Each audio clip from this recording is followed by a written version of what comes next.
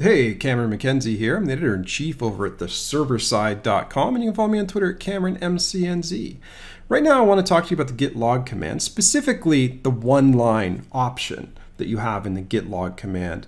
But I'm going to cover that quickly. If you stick around, I wouldn't mind showing you a couple of other neat little tricks that you can do with the git log, from creating a graph to having sort of a custom string of your one-line output as well. As you can see, I've got my GitLab repository here with a long history of commits. So I'm going to use the git log to go through this and use the git log one-line command specifically, and then show you how to use that. But the first thing I need to do in order to kick this example off is just clone that repository. So I'm going to open up terminal, and as long as you got that URL, it can be GitLab, it can be GitHub, really doesn't matter. I'm going to do a git clone, paste that in there.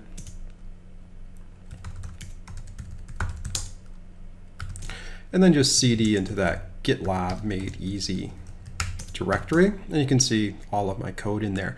Now, when you're working with git log, if you just do git log, it does this. I think that's a full output or something like that.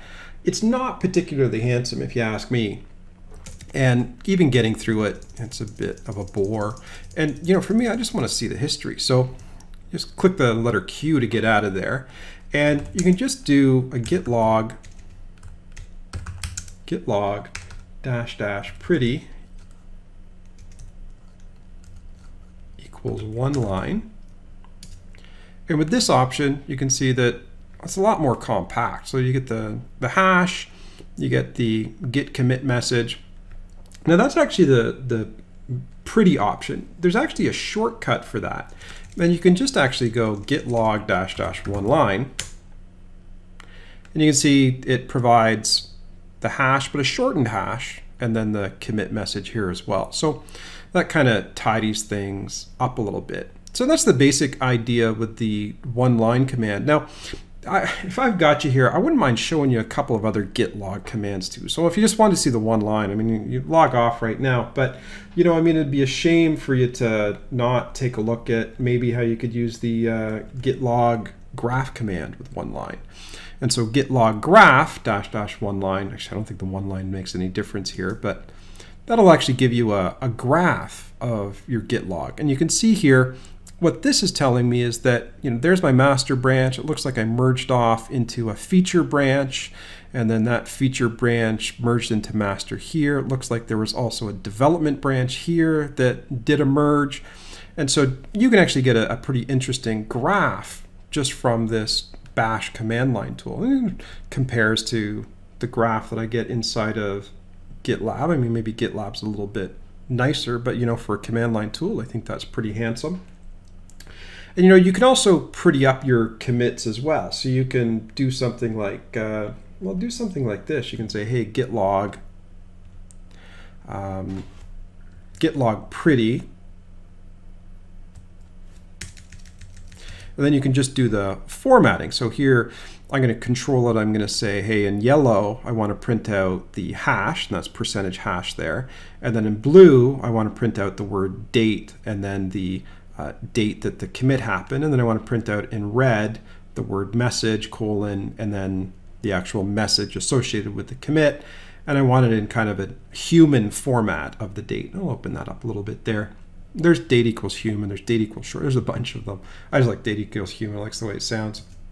But there you go, now you've got your git commit messages on one line, but you formatted it exactly the way that you want it, right? And I believe that the uppercase H is the full hash, this is the short hash. You can see that's kind of, I've got full control over how that has been formatted there, and I think that's pretty cool. And there's other options too. You can do like git log raw, and then that gives you all of the raw data. Now I don't know if you can actually include one line on that. Yeah, it doesn't really do. I think that just overrides it, but it gives you an idea. There's a bunch of other formats. There's like raw, there's short, which might be helpful. There is even one called email, where you can get an output of the email address of the person who did the commit. So there's a bunch of options. But the bottom line, if you're using the git log, you just want to see the git commit history. You don't want the long hash. It's just git log -- oneline. And by the way, all of these commands also work in the ref log. A lot of times when I just want to see my local commit history, I just actually go git ref log, because git ref log is always short. But if you wanted to use git ref log and use any of those format options, it works with git ref log as well. But that's the basics of how you can do the one-line option with a git log. And there you go. That's how the git one-line option works. Now, if you're interested in playing Frogger, I hope you're not disappointed, because that wasn't really part of the tutorial.